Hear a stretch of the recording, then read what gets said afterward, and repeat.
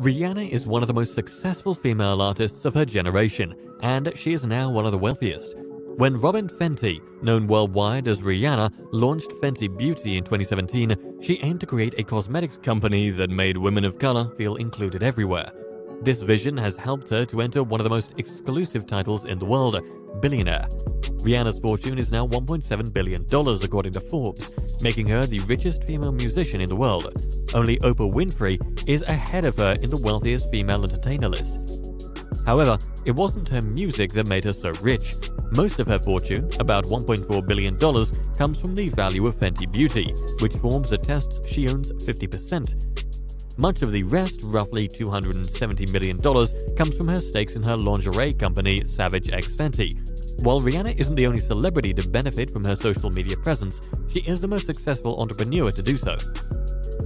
Fenty Beauty, a 50-50 joint venture with French luxury goods conglomerate LVMH, Louis Vuitton, Moet Hennessy, run by Bernard Arnault, the second richest man in the world, was launched in 2017 with a goal of inclusiveness.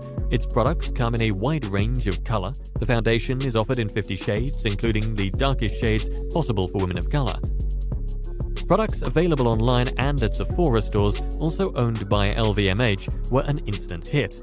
According to LVMH, by 2018, the first full calendar year, the line was generating over $550 million in annual revenue, ahead of other celebrity-founded brands such as Kylie Cosmetics by Kylie Jenner, KKW Beauty by Kim Kardashian West, and The Honest Company by Jessica Alba.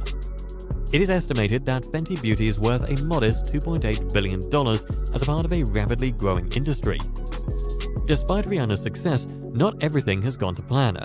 In May 2019, LVMH and Rihanna launched a high-end fashion and accessory house, also called Fenty.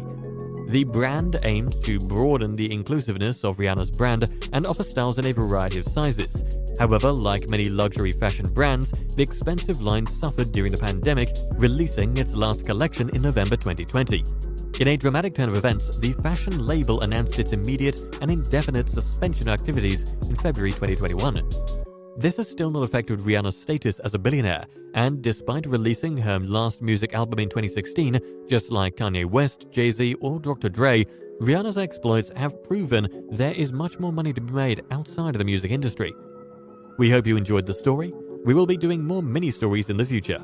If you did, hit the like button, share, subscribe, and let us know you have subscribed in the comments. Please check out other videos. Please also do not forget to check out the links in the description. Bye for now.